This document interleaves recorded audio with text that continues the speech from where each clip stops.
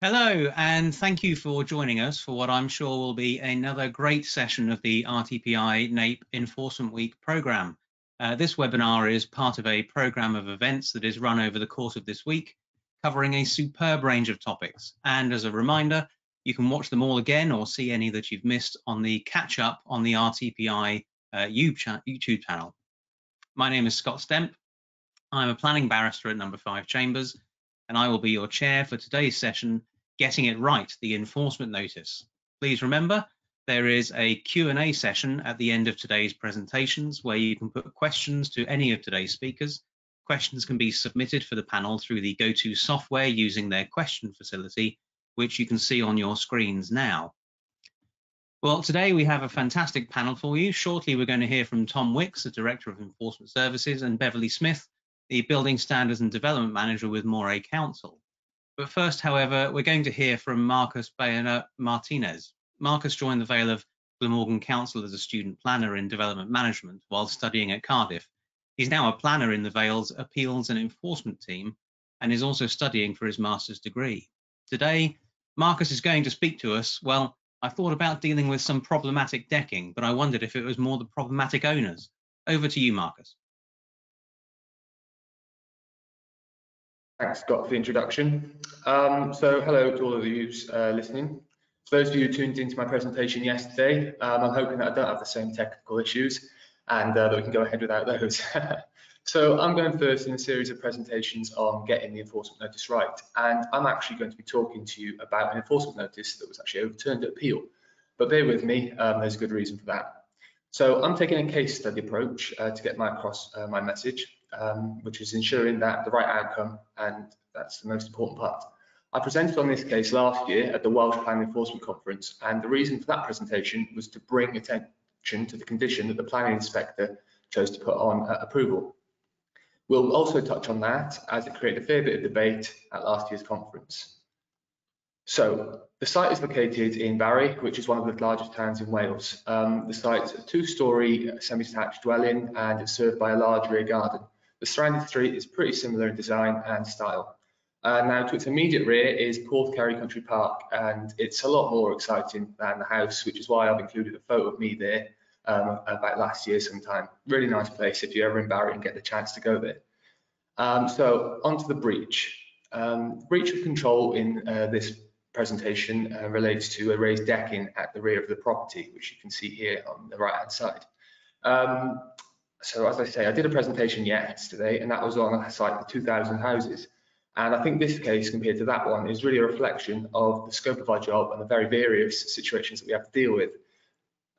So moving on, the decking in this case was between 0.7 and 1.2 meters. So as most of you are probably aware, that means that it would require planning permission as it's over 0.3 meters, and Part 1 Class E of the PDO means that permission is required. At least that's the case in Wales. So after identifying the breach, we requested an application. We also had to identify the harm from the breach to ascertain whether it was expedient to pursue this as a matter that might need an enforcement notice. It didn't take long before we realised that there was unacceptable overlooking from the raised decking into the neighbour's window, which you can see there. There were fairly intense views from it, and this was from the majority of angles. And as a result, this problem needed to be addressed. Due to its height, it wasn't as though the neighbour could put up a 2-metre fence under permitted development either, so that wouldn't have removed the harm that the neighbour was complaining about. So in order to eliminate the harm caused by the development, we considered the installation of a privacy screen up to about 1.8 metres in height would be essential. It was considered that an application was needed so that we could condition that the privacy screen remains in perpetuity. Discussion with the owner went on for quite a while, and there was a lot of back and forward between the two of us, and it went around in circles a bit. One day he was submitting an application, the next he was going to be knocking the whole raised platform down. It just went like that. I'm sure that a lot of you have got similar cases that you can think of when I talk about a situation like that. In the end, after a few months of going back and forward, we decided that the only situation and way to move forward was to serve an enforcement notice. So we served an enforcement notice under Section 172 of the Town and Country Planning Act, which as enforcement officers I'm sure we're all familiar with. Section 172 doesn't really allow a mechanism that would have given us the opportunity to require the owner to install a privacy screen, which would have overcome the harm. So we could only remove the harm, and that meant we had to require the decking be removed and get all of the debris from that resulted off the land. We gave a 2-month compliance period for that. So the site owner employed a consultant and decided to appeal our notice. For the first time, the owner acknowledged the harm that was caused by the raised decking and finally agreed with our view that it afforded unacceptable views into the neighbour's living room.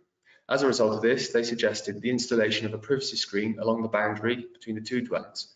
The appellant's statement identified that this would overcome concerns of overlooking and would not have had any adverse impacts visually or in terms of overbearing. Although we would always defend the service of the notice and request that the appeal against it be dismissed, otherwise why serve the notice, in view of the new position taken by the site owner, we would have been in an indefensible situation, and we didn't think that maintaining this course of action was the correct route to go down. A lot of this decision impinged on the fact that, as mentioned, an extension can be installed in this location up to 4 meters in height, and the privacy screen would be approximately 3 meters at its greatest. In response, our written statement concluded that the inspector should allow the appeal under ground A and grant planning permission on the basis that condition was attached by the inspector's decision. We suggested to the inspector that the condition that you can see on the screen should be added to the permission. We still have concerns about the percentage design of the screen, so we requested details of the privacy screen be submitted and approved within 6 weeks, and that the privacy screen should be installed 6 weeks after the approval of the details. So this was a condition that we felt was similar to a lot that are used in enforcement situations where there aren't really any other triggers, but you need something installed to overcome harm that can be retained in perpetuity. So why did we take this compromise? We took this position, in hindsight, it appeared quite obvious from the offset that we should have gone down this route once they'd appealed, but it did take a small while to realise that and how it would just achieve our desired outcome. The course of action is always to reduce the harm. The site owner had agreed to install the privacy screen, and we'd been requesting that from the start. That was the reason there was public interest in serving the notice in the first instance, and so it's in the public interest ultimately to concede and ask for the notice to be overturned. The notice was used as a means to an end, and I'm not sure that's always the case, especially when a desire to maintain statistics comes into play. However, it worked here. Sometimes, and as we did in this case, you have to accept that a loss is a win in some ways, and although it will go against targets, it's the correct and best outcome. So given all that I've told you so far, we weren't too surprised to find that the appeal was allowed by the inspector. However, this isn't quite the end of the story. The notice being overturned didn't make the issue go away, and there was still a fair bit of legwork. First, this is the condition that the inspector chose to add to the grant of planning permission. Please don't try and read it all. We'll break it down now. I've taken the brave option to fill this slide with text. It's not something that you usually see, but it's just to highlight the confusion really and how big this condition was that the inspector attached. Last time I presented on this case, this was my final slide. We left it up and I also handed a copy out to the audience. Then a room full of enforcement officers had a good natter and critiqued it a little bit. However, I don't have those privileges this time, so we'll just go along with how we dealt with it. Here I've highlighted the segments of the condition that ended up being essential in the long run. So please draw attention to those and feel free to overlook the rest. It took some deliberation, but we agreed that the correct interpretation of this condition was that within 6 months of the date of non-compliance with any of the 4 points, the decking had to be demolished. In reality, it took 2 months and they failed to comply with the first trigger, which was the submission of details. So this meant that the homeowner had to fall back on the requirement then to demolish the decking within 6 months. However, the situation at the site changed after this. After about 3 months of not submitting details, I went to see if the decking was still in situ, and it was. I then noticed that the house had been sold. So this changed the condition, the situation at the site a little bit. So they had a further 3 months until the 6 months period for demolishing the raised platform came about. and I had to contact the new owner and inform them of this in quite a short period of time, and we had to find a way to resolve an issue. The new owner was aware of the appeal, but had not been informed about the condition that the inspector had attached. The new owner thought that any planning issues relating to the decking were over and he could keep it. I had to bring the new owner around to this and essentially get across to him that he was going to be in breach of a planning condition and liable to enforcement notice, and how a breach of condition notice and how failure to comply with that would have resulted in prosecution. So this left him particularly alarmed. We proposed a number of ways forward, and at a number of stages it seemed like the owner would be putting in a screen and submitting a non-material amendment so that we could put in place the in perpetuity condition. However, the ultimate outcome was demolition. Now, excuse the animations, I have to put them in somewhere across to slideshow. So the owner chose to demolish it at the start of lockdown, and this was the resulting outcome. It's back down to its original level, and there's now a 2-meter fence in place, which, well, the privacy screen would have had to have gone about a meter higher than that again if it were to have protected the views into the neighbour's dwelling. So we're happy with this outcome anyhow. It was a bit of an awkward situation, as the owner informed me that one of the main reasons he bought this house was a part of the reason was because of the raised decking at the back. In this situation, as I've said already, we couldn't serve a notice that immediately got rid of the harm, one which required a privacy screen. We had to serve a notice as a means to an end, and this meant we had to recommend to the inspector overturn our own notice. Despite that unorthodox move, in this case, it resulted in the development and resultant harm being removed. Although that didn't have to be the case, in our view, this was a success as the harm was removed. So that's all for me on this presentation and this week. I hope you've taken something away from it and the presentation that I did yesterday, and I hope you enjoy the rest of the presentations that are to come. Okay.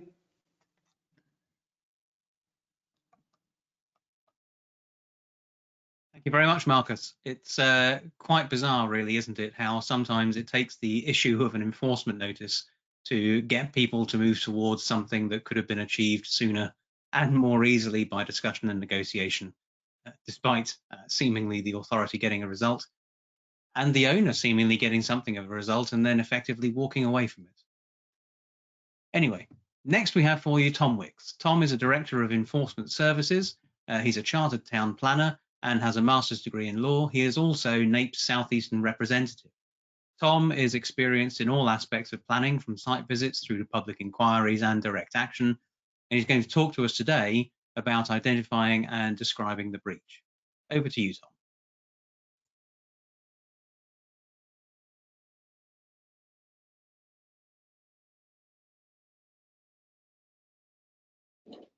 Hello, I assume everybody can hear me. Yesterday I had some issues where I was talking for a while without anyone hearing me, but somebody flagged it up pretty quickly, so I assume you can hear me. Yes, today I'm going to talk about HMOs or shared accommodation in general. And the reason for this is the sort of over the last 10 years, the government have changed a few of the rules surrounding changing properties, dwelling houses, into flats or shared accommodation, and that has resulted in a number of stories, most recently about flats without windows and that sort of thing, but the cases that we've been dealing with certainly were highlighted by The Guardian in this article, and we've probably had about 50 or 60 of these cases that have gone to appeal in the last few years. Houses in multiple occupation have been part of the general housing stock for decades, and they are an important feature of it. They're good for students, they're good for travelling workers, friends, whatever. They provide a flexible way of living that should be fairly cheap and affordable, often short term, and allows people who know each other usually but want to live separately or whatever, just to sort of flexibly live in one house.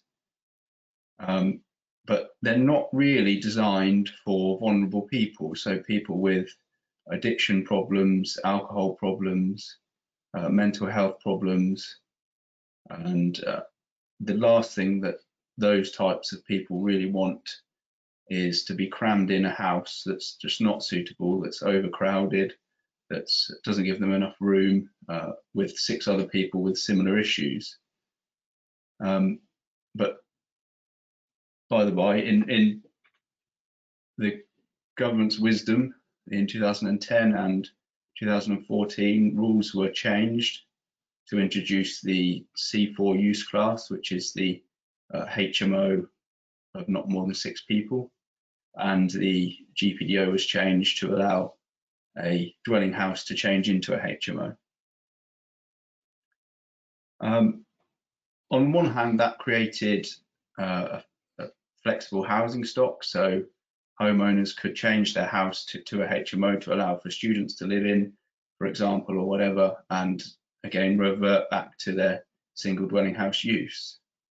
But on the other, it created not the change itself, but the opportunity it presented to some landlords was basically to create modern day slums. So you take your traditional 2-bedroom house, sort of 2 bedrooms on the top of a reasonable size, 2 bedrooms on the 2 rooms on the bottom, a living room, a kitchen or whatever, and you rearrange it so that it now has 6 small rooms and a shared kitchen. And if that's not flats, if it's a HMO, if it's shared accommodation, so that the occupiers of each room are living in their room independently but sharing facilities, there's no need to get planning permission. And I'll show you some of the conditions that we found in these properties. As you can see, they're pretty awful.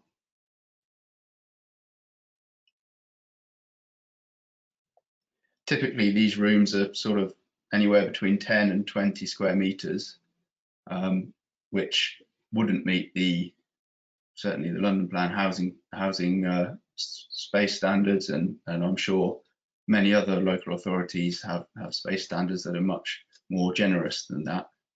But of course, with the change from a dwelling house being permitted development, no planning permissions required if it's a HMO, and so these developers can get around those space standards.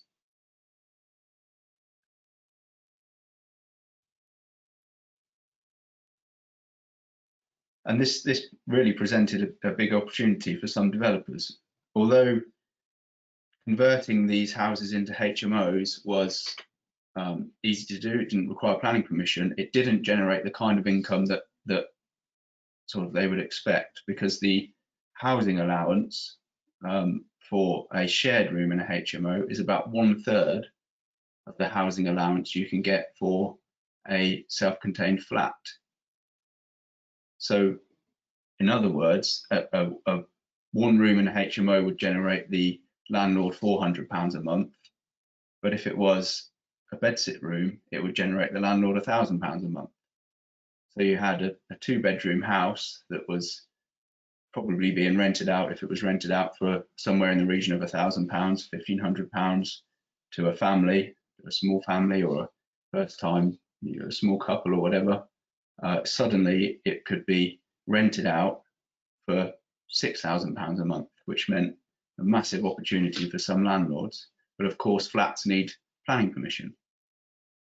And so the clever scheme was to, on the one hand, tell the planning department that these properties were HMOs, that the rooms themselves, although they contained an ensuite, they didn't contain cooking facilities. They had a shared kitchen, and the tenants used that shared kitchen to cook. But on the other hand, they were telling the housing benefit department that these rooms were flats.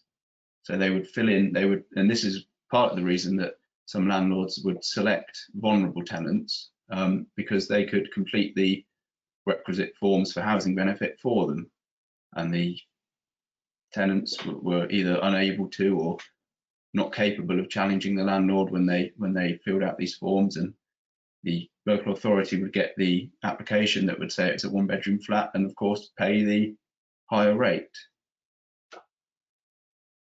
And that meant these houses could be worth 50 grand a year in housing benefit payments, which presented a problem to local authorities because, one, these flats or HMOs are being occupied by 6 vulnerable people who shouldn't be crammed together in a small house, so it's no good for the vulnerable people. 2, the neighbours will often experience antisocial behaviour and problems with the tenants arguing with each other, etc. It results in the loss of valuable family housing stock that otherwise wouldn't have been lost. And it's just a genuine fraud. You can't, on the one hand, tell the planning department that this is a HMO, but on the other, tell the housing benefit department that they are flats. And so councils across, certainly in London, lots of London boroughs, and across other cities in the UK, Peterborough, I know I've had some, Birmingham and Manchester, they've all experienced problems with this. These types of houses were proliferating, and it is really at a massive scale.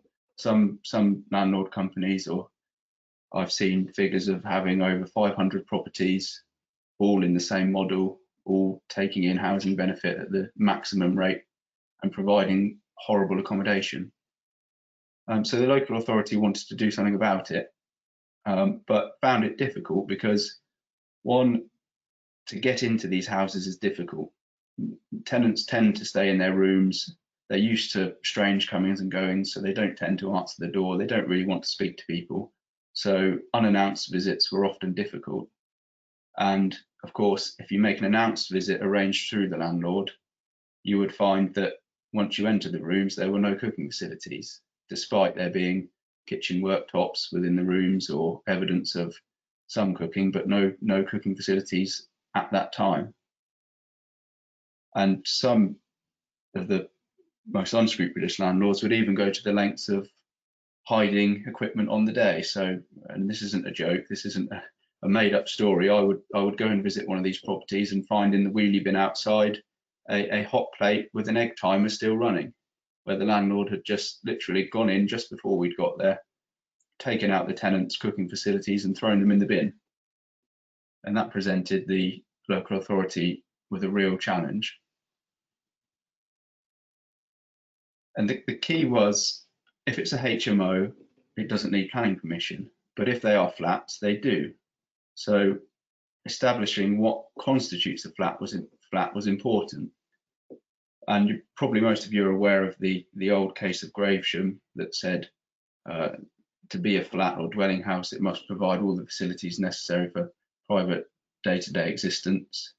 And in the course of the appeals that we've dealt with, it's been pretty much established that that means washing facilities, a toilet, and facilities to prepare hot food. And that can be as little as a microwave.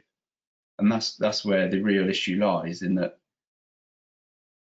the provision of a microwave is very transient. You can put it in one day and take it out the next. And does that amount to a material change of use? It's very difficult to identify when that would amount to a change of use. And so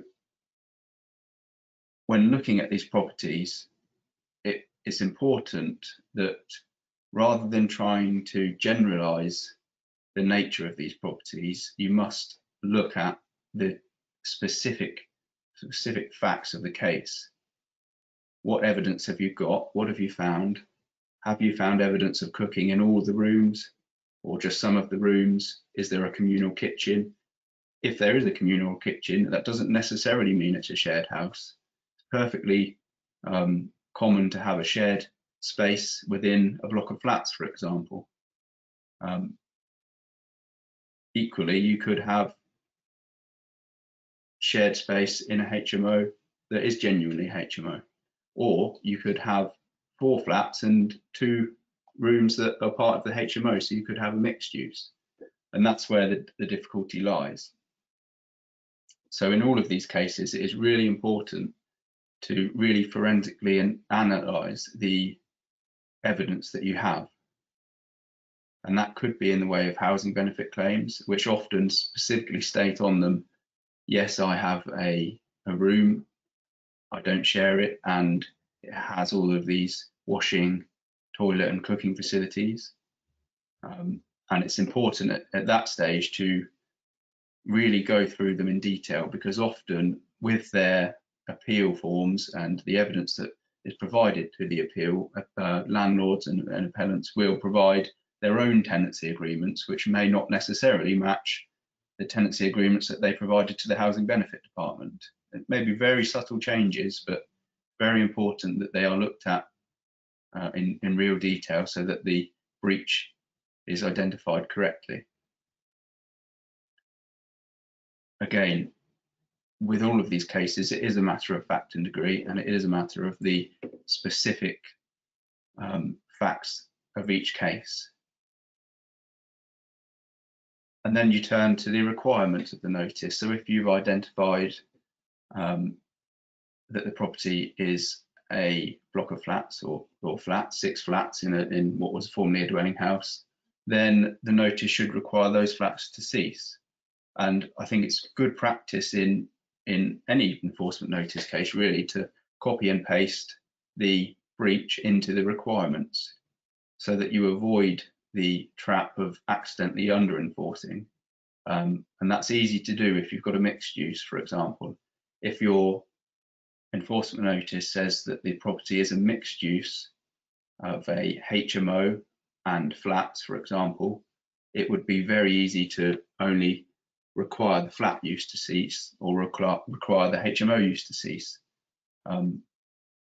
which of course under enforces against the other and effectively grants an unconditional planning permission.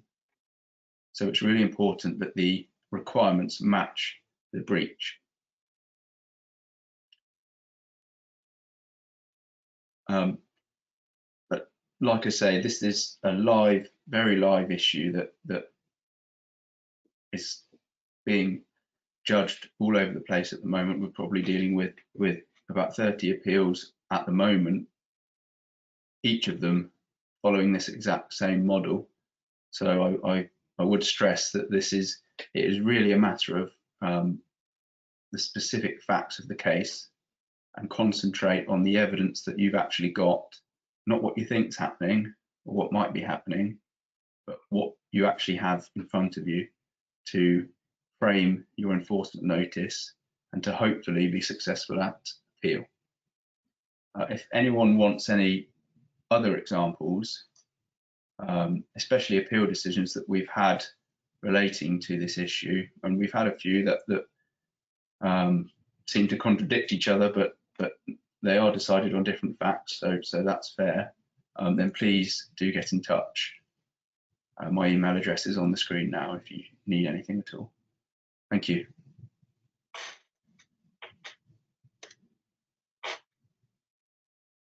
Thank you very much, Tom, for talking us through some of the issues encountered when dealing with unauthorised conversions, particularly, and the often problematic situations that the tenants of those properties often find themselves in. Well, finally today, before we turn to questions for the panel, we have our presentation from Beverly Smith, currently the Building Standards and Development Manager with Moray Council. Beverly has been a chartered town planner since 1994. She's worked previously for various planning authorities before joining Moray as a planning officer specialising in enforcement and working her way up to her current post, which includes having chaired Heads of Planning Development Management Subcommittee and having a place on the Heads of Planning Executive Committee. Beverly's going to talk us through lessons learned from enforcement action that Moray took in relation to the raising of land levels. Over to you, Beverly. Thank you, Stan, for that introduction. Hopefully going to share my screen with you now. Really, this is a very simple case study, unlike maybe Tom's presentation. It's quite a straightforward case, but what I'd like to do really is just to share some of those things that went wrong with our particular case and hope that they help you with some of the action that you take in the future. So the title of the presentation is Enforcement Notice, how do you get it so wrong? So I'll quickly talk you through what the breach was. It was fairly straightforward. We had a complaint regarding some unauthorised raised levels next to a residential property, and that was a difficult issue in terms of amenity. So there was no unauthorised development, and we went through a series of actually getting a retrospective application in. That was assessed and it was dismissed on appeal.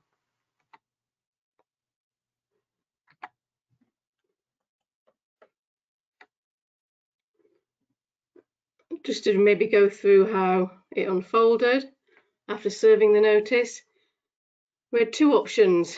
We detailed the notice to give, hopefully we thought, the contravener an option to either submit a plan to show how they wanted to reduce the ground levels to our satisfaction. And then the second option was, if we didn't receive one, then the council would produce one for him. That was our first mistake, giving a choice in an enforcement notice.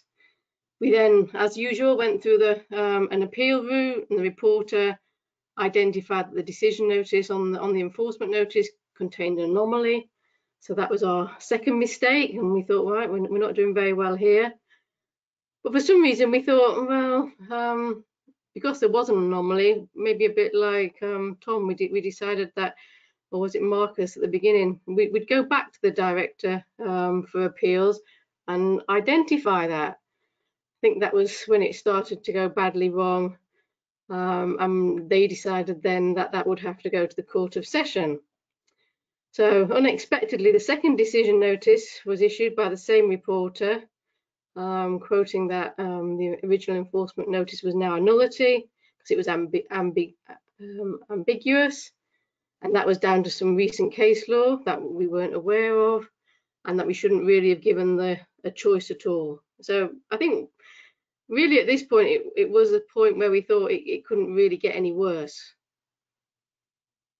So in summary, what we did, following the reporter's decision, we'd spent enough time on it.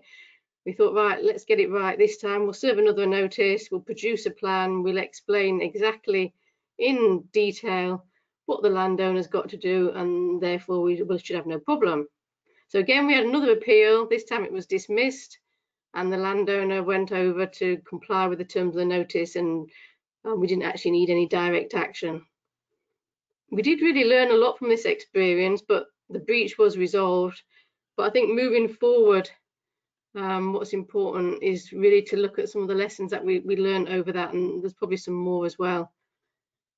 In terms of the Section 272 notices that we've got in Scotland, that's there for us to identify who's got an interest in the land. So don't rely on the landowner giving you the correct information. Always make sure you do your own title search, because there's definitely more than 2 or 3 people involved on most cases. Always serve a separate notice as well on every individual party, and they've got their own individual right of appeal. This next mistake was something that wasn't our team's fault, but we did have a red line on an enforcement notice, and the notice referred to a colour, and then when it got copied by another team, we sent out and issued a black and white version.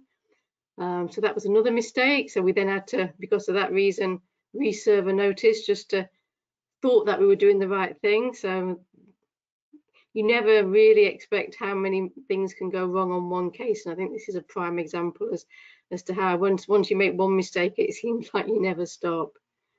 Double check draft enforcement notices. Make sure, clearly obvious thing to do, but make sure you do it and that there's no ambiguities.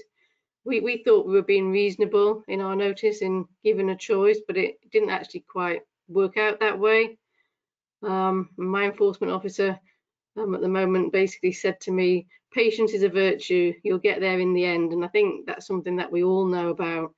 And I think from what Marcus and Tom have said earlier, it is important about serving notices where it's expedient to do so, where there's a reason.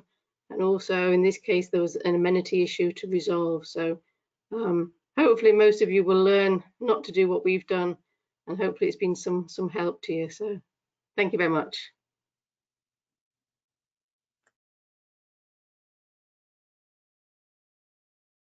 Thank you very much, Beverly, for that important, interesting exploration of the lessons learned for the detailed requirements concerning drafting and service of enforcement notices.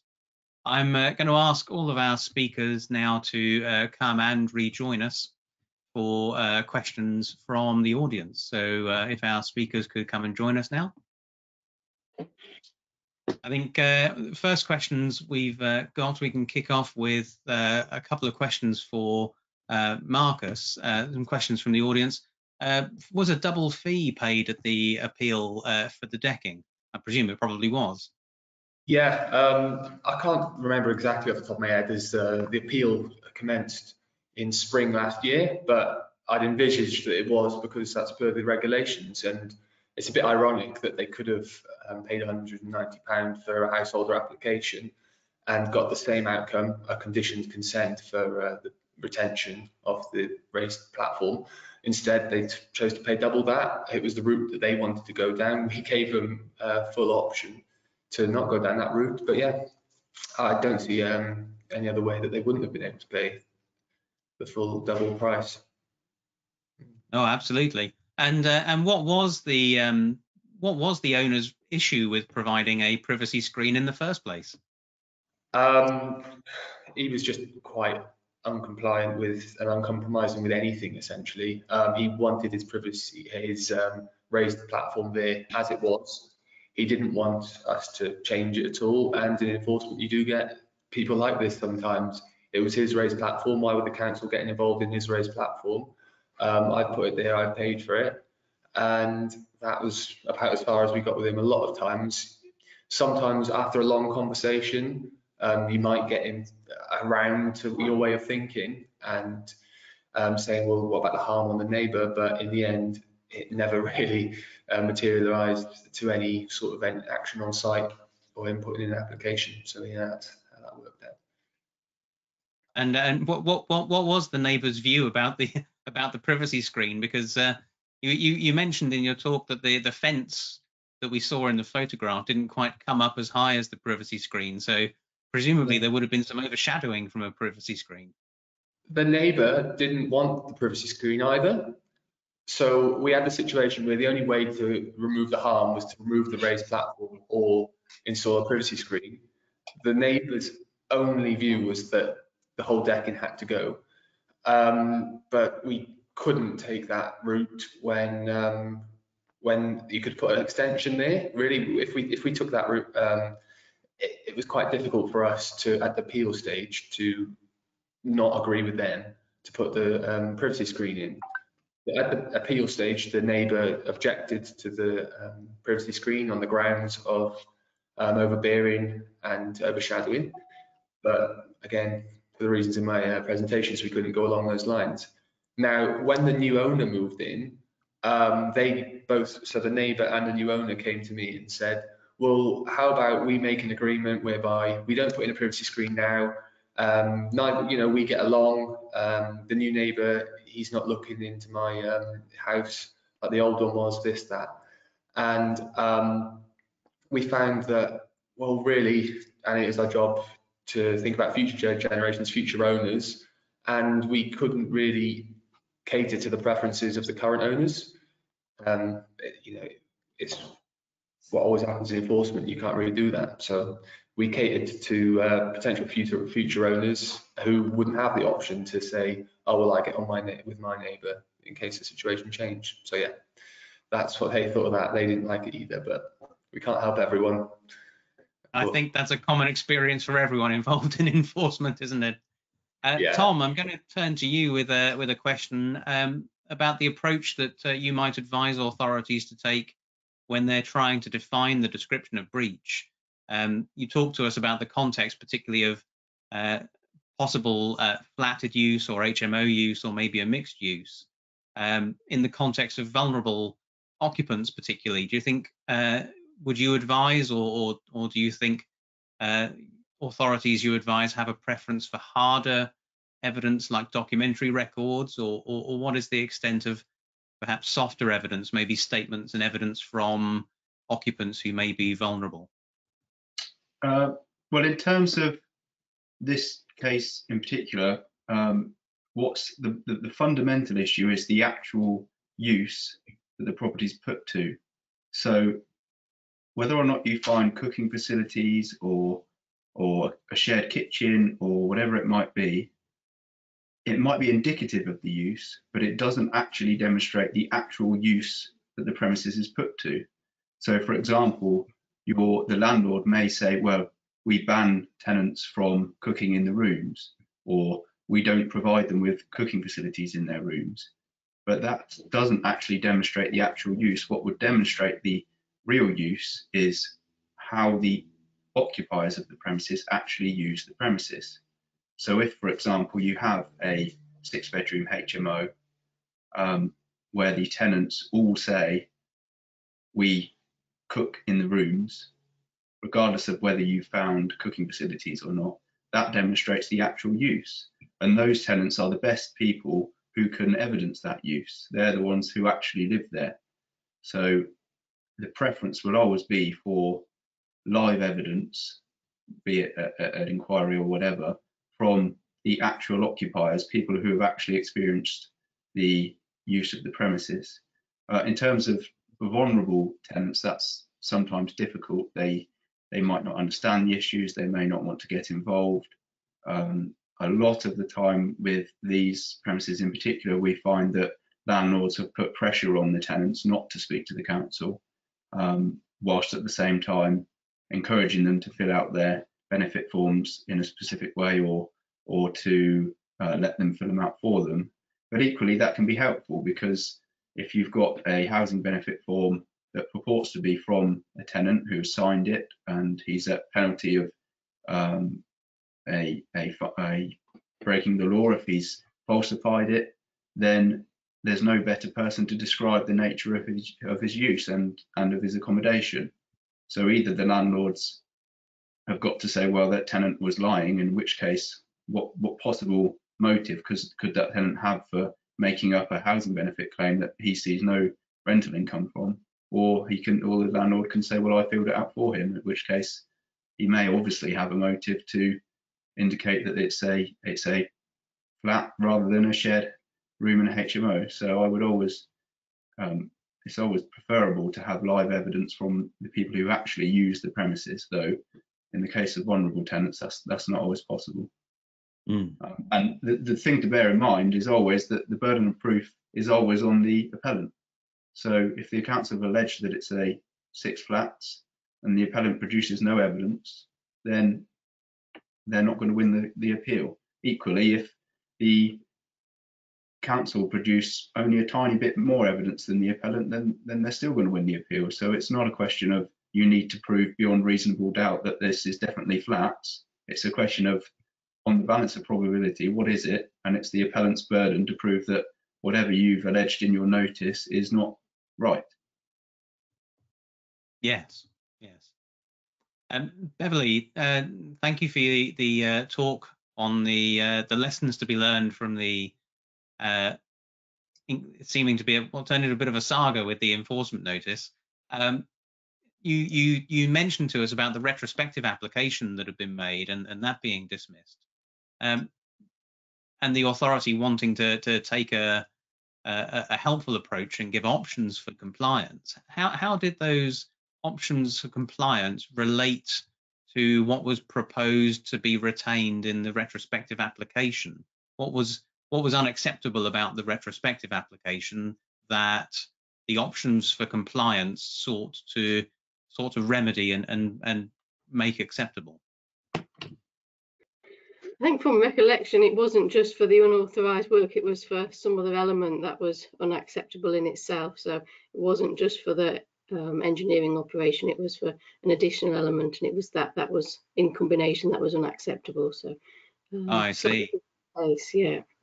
Yeah. Sometimes having a retrospective application can sort out a lot of problems. And obviously, we've all got our enforcement charters, and that's the route that we try and do in terms of regularising development, and it's a positive way of doing it, but doesn't always work out. No.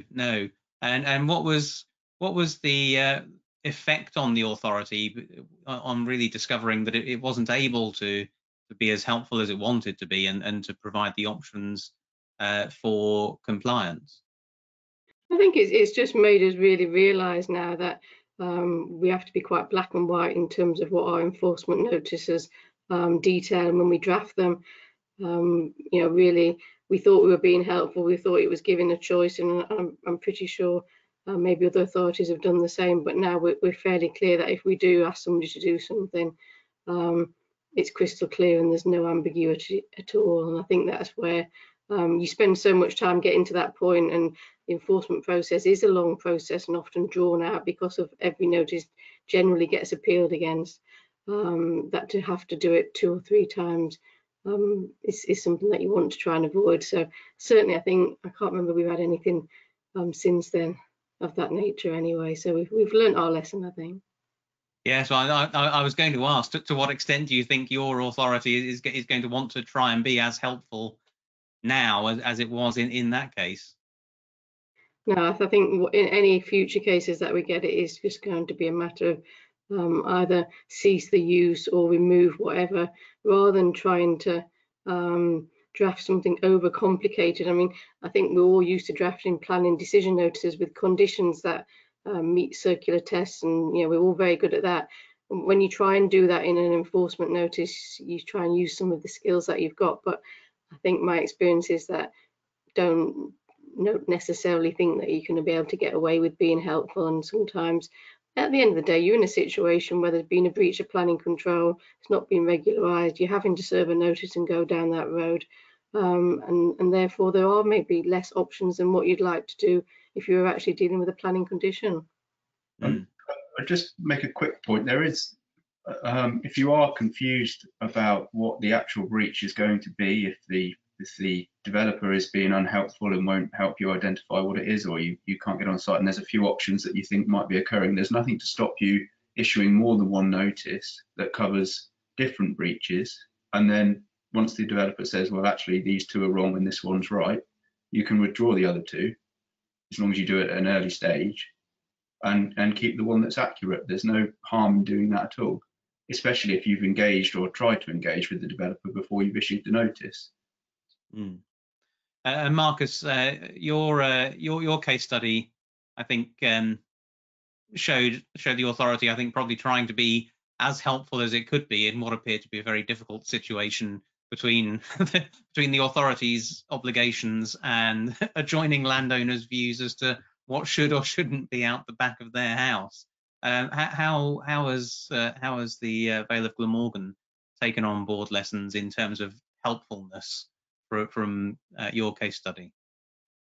I think it's just trying in the first instance to resolve something amicably without the need for a notice is something that we've always done and always will continue to do. I think that's an important part of the role, as well as serving notices. It's resolving issues without formal action, and yeah, that's something that we did try to do in that case.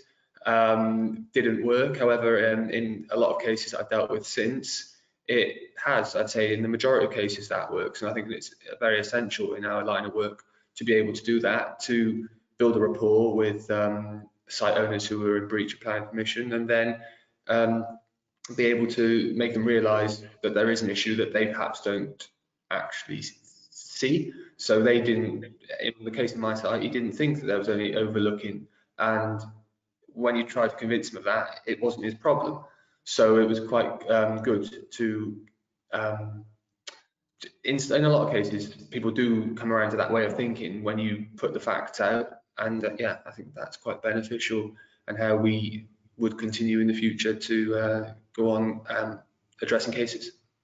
We've got a question which I think is an open question for everyone on the panel.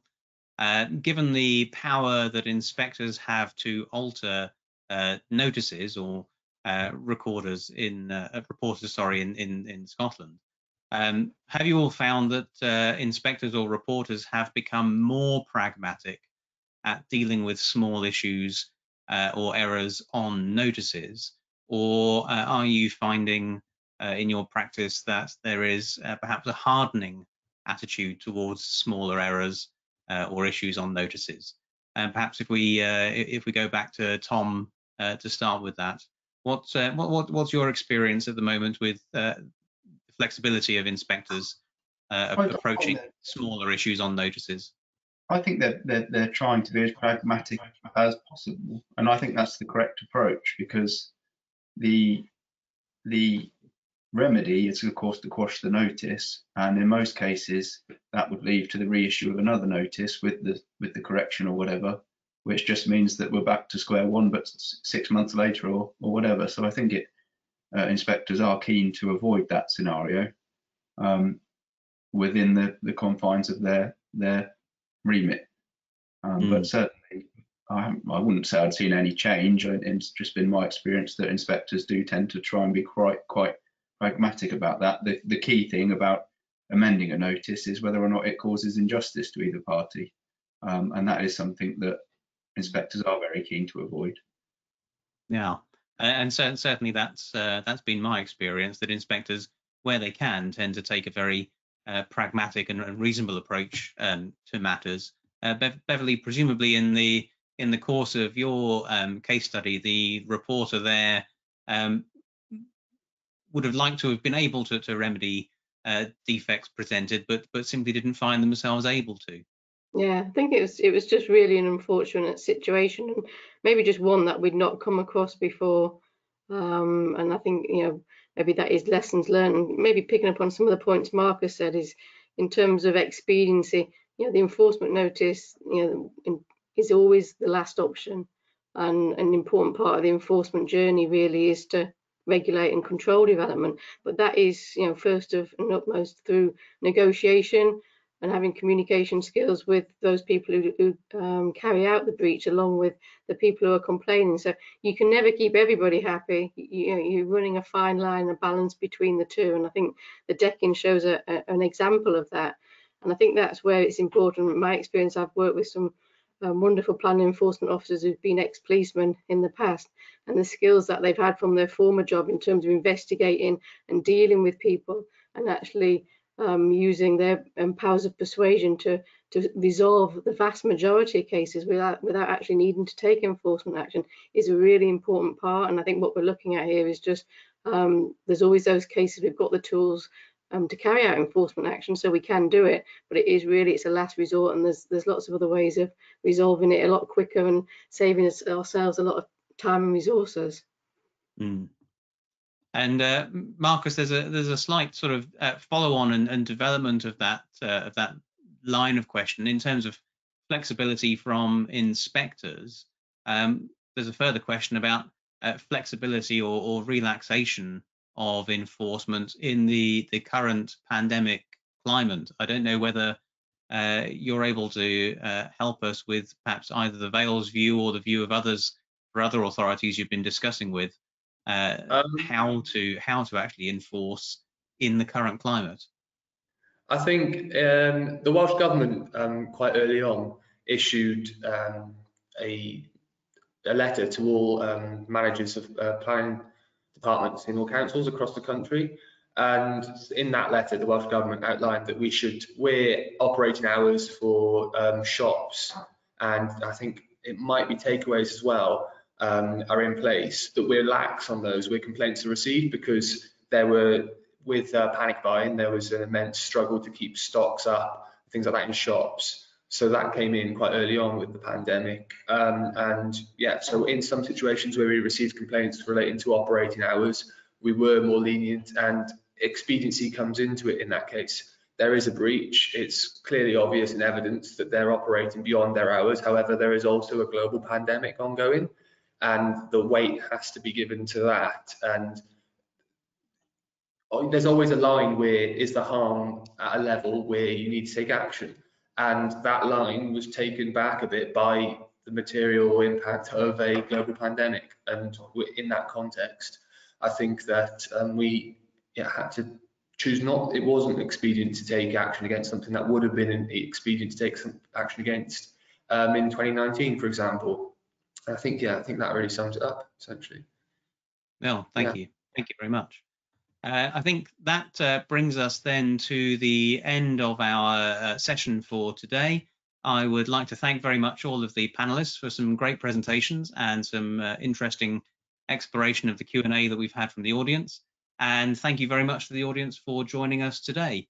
And I look forward to seeing you all again soon at another RTPI event. Thank you very much. Thanks.